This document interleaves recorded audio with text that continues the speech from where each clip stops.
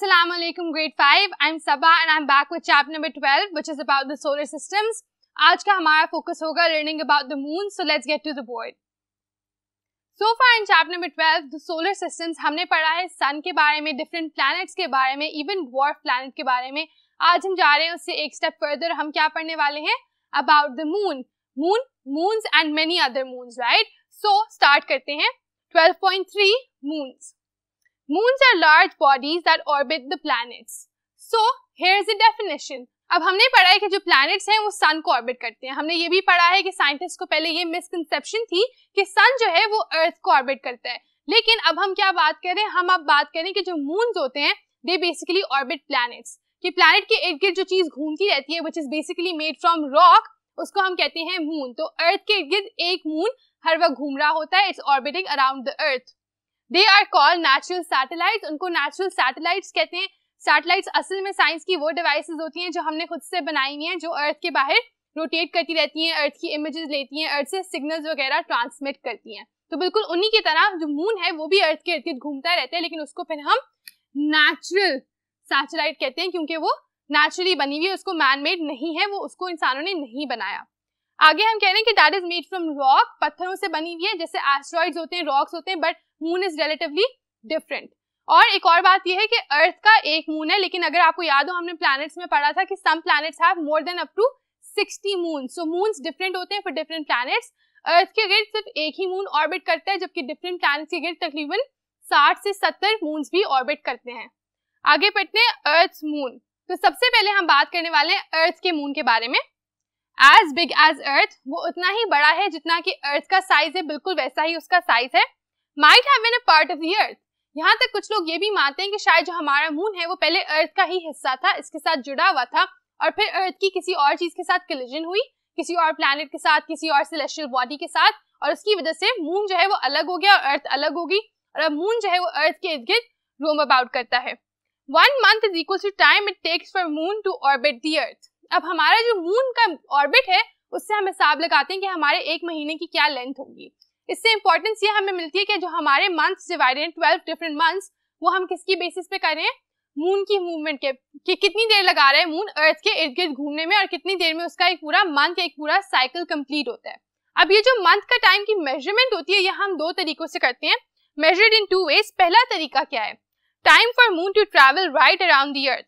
पहला तरीका ये कि हम देखते हैं कि टाइम कितना लग रहा है मून को अर्थ के इर्द गिर्द ट्रैवल करने में, पूरा राइट अराउंड द अर्थ, यानी सीधा घूमते हुए अर्थ को कवर करने में उसको कितना टाइम लगता है. और इस तरीके को हम कहते हैं साइडियल मेथड, राइट. सो साइडियल मेथड जो होता है उसमें हम कह रहे हैं कि मून कितना टाइम ले रहा है अर्थ के इर्द गिर्द जाने में. आए आगे चलते हैं. There is also a second वे जिसमें हम मेजर करते हैं कि जो एक मंथ है वो कितना लंबा है, और वो क्या है? Time it takes for the moon to complete all it's phases. तो पहला तरीका था कि हम देखते हैं मून को कितनी देर लग रही है पूरे अर्थ के अराउंड जाने में, और दूसरा तरीका क्या है कि मून को अपने फेजेस कंप्लीट करने में कितनी देर लग रही है. मून के डिफरेंट फेजेस होते हैं, फुल मून फेज होता है, न्यू मून फेज होता है, वैक्सिंग क्रेसेंट फेज होता है. तो अब हम उन सारों को पढ़ेंगे basically, but that is the other way of measuring a month. It is determined by the amount of sunlight visible on the moon from the earth. तो ये कैसे डिटरमिन किया जाता है? दूसरे तरीके में आप देखते हो कि मून का फेज तब कंप्लीट हो रहा है कि उस हिसाब से कि वो कितनी लाइट रिफ्लेक्ट कर रहा है सूरज की. आप देखते हो कि कितना मून जो है वो विजिबल है सूरज की लाइट की वजह से, और उसके हिसाब से आप उसके फेज को डिफाइन करते हो. आगे हम कह रहे हैं कि जो साइडियल मंथ होता है वो कितना लंबा होता है? 27.322 डेज, यानी तकरीबन 28 डेज का साइडियल मंथ होता है, अगर आप एक हिसाब से मून के अर्थ के गिर्द जाने वाला टाइम कैलकुलेट करो. और दूसरा जो साइनोडिक मंथ या फिर लूनर मंथ जो हमने ऊपर लिखा हुआ है, वो कितना लंबा होता है? 29.531 डेज, ऑलमोस्ट 30 डेज, जो हम अपने हिसाब से, जो हमारे मंथ्स होते हैं यूजुअली वो लूनर मंथ्स के हिसाब से ही कैलकुलेट होते हैं. तो साइडियल मंथ इज अबाउट 28 डेज, और वो किस तरह कि मून को कितना टाइम लग रहा है अर्थ के इर्द गिर्द जाने में. और lunar month is about 30 days, और वो क्या है कि मून अपने सारे फेजेस कितनी देर में कंप्लीट करता है. The amount of light visible from the sun is not the light produced by the moon, but the light reflected by the sun from the moon. तो आप कह रहे हैं कि जब आप अर्थ से मून की तरफ देखते हो और आप कह रहे हो कि कितनी आपको लाइट नजर आ रही है, तो वो ये नहीं है कि मून कितनी लाइट प्रोड्यूस कर रहा है, वो ये है कि मून सन की कितनी लाइट को रिफ्लेक्ट कर रहा है, आपको उसका कितना हिस्सा नजर आ रहा है. और वो इस वजह से नजर आ रहा है क्योंकि मून सूरज की लाइट को रिफ्लेक्ट करता है, मून की अपनी कोई लाइट नहीं होती. So now that we studied about that, but हम बात करते हैं मून के डिफरेंट फेजेस के बारे में. सबसे पहले होता है न्यू मून फेज, जिसमें मून कंप्लीटली बिल्कुल डार्क होता है और वो सूरज की कोई भी लाइट रिफ्लेक्ट नहीं कर रहा होता। इसको आप ऊपर पिक्चर में भी देख सकते हो, अपनी बुक में भी देख सकते हो, इट्स कंप्लीटली डार्क। उसके बाद होता है waxing crescent, again refer to the picture above. Waxing crescent में अब आपका जो राइट वाला हिस्सा है, राइट क्रेसेंट शेप बन गई है जहां पर लाइट रिफ्लेक्ट हो रही है, और बाकी जो 3 हिस्से हैं मून के वो सारे के सारे डार्क हैं। थर्ड चीज पे चले जाते हैं, first quarter of the moon. First quarter of the moon, again आप ऊपर देखो पिक्चर में एंड अपनी बुक में भी देखो, तो first quarter of the moon में अब राइट वाला हाफ जो है मून का वो सारा का सारा ब्राइट हो गया है, उससे लाइट रिफ्लेक्ट हो रही है, और जो लेफ्ट वाला हाफ है वो सारा डार्क हो गया है। आए आगे चलते हैं। What do we have here? Now we have waxing gibbous. अब क्या होता है कि आपका जो ऊपर पिक्चर में देखें कि आपके अब तकरीबन 3 हिस्से ऑफ द मून जो है वो सारे के सारे डार्क हो गए हैं, और लेफ्ट साइड पे बस एक ब्राइट क्रेसेंट रह गया है। बाकी सारा towards the right is now dark, because वहां से मून जो है वो सूरज की लाइट को रिफ्लेक्ट नहीं कर रहा, सिर्फ अब क्रेसेंट से, लेफ्ट वाले क्रेसेंट से लाइट रिफ्लेक्ट हो रही है। आगे है फुल मून। अब हो गया पूरा का पूरा मून बिल्कुल ब्राइट। आप ऊपर पिक्चर में भी देख सकते हो, now the moon is fully bright, it's reflecting all the light from the सन, और पूरा मून जो है वो लिट हो गया है, and that is why we call this a full moon. Next phase is वेनिंग Gibbs. अब वेनिंग गिब्बस में ये फर्क है कि अब आप देखो राइट वाला क्रेसेंट जो है आपका एक्सट्रीम पे वो डार्क हो गया। ऊपर पिक्चर में प्लीज रेफर करें। यस, तो आपका राइट साइड पे एक क्रेसेंट जो है वो डार्क शेप है, और बाकी सारी लेफ्ट साइड जो है वो सारी की सारी सनलाइट को रिफ्लेक्ट कर रही है। लास्ट क्वार्टर में अब आपका राइट वाला हिस्सा जो है it's all dark and left वाला इज लाइट। तो इससे पहले फर्स्ट क्वार्टर में उल्टा था, ठीक है, लेकिन अब क्या हो रहा है कि आपका राइट वाला जो है that is dark and the left one is light and it is reflecting light from the sun.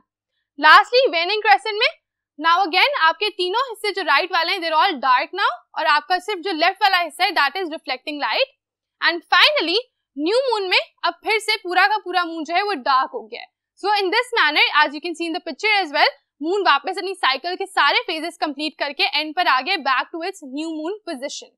This is how the phases of the moon, वो डिफरेंट होते हैं, वो मून के हिसाब से और इसकी मूवमेंट के हिसाब से चेंज करते हैं, और फिर हम अपना मंथ जो है वो इस बेसिस पे कैलकुलेट करते हैं कि न्यू मून से शुरू होकर वापस न्यू मून पे आने तक मून को कितना टाइम लगता है, which is approximately 29 days as we just learn in अ साइनोडिक और अ लूनर मंथ। नेक्स्ट हम पढ़ते हैं अब मार्स के मून के बारे में।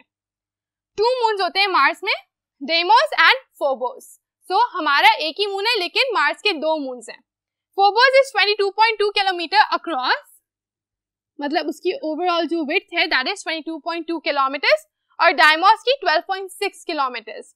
अब हमारा जो मून है दैट इज रिलेटिवली स्फेरिकल, लेकिन ये जो दोनों मून्स हैं बिल्कुल ऑडली शेप्ड है, इनकी कोई भी प्रॉपर शेप नहीं है, ये इधर उधर से इरेगुलर है। और आखिरी बात ये है, they could have been asteroids. ये पॉसिबल है कि ये क्या होते थे पहले, एस्टेरॉइड, यानी जो स्पेस में रॉक्स होते हैं ये भी वही होते थे, बट इवेंचुअली क्योंकि अब ये सूरज की लाइट रिफ्लेक्ट करते हैं और प्लैनेट मार्स के इर्द गिर्द घूमते हैं, उसकी वजह से they have now been become moons. So that's it. हमने अभी बात कर ली है अर्थ के मून के बारे में, हमने बात कर ली है मार्स के मून के बारे में, बट दैट्स नॉट इट। अभी नेक्स्ट लेसन में हम सारी की सारी बात करेंगे about all the remaining planets and there moons and how they act and what their different types and characteristics are. Until then आप इसको रिवाइज करें, अंडरस्टैंड करें and stay tuned for the further lessons. Allah Hafiz, take care.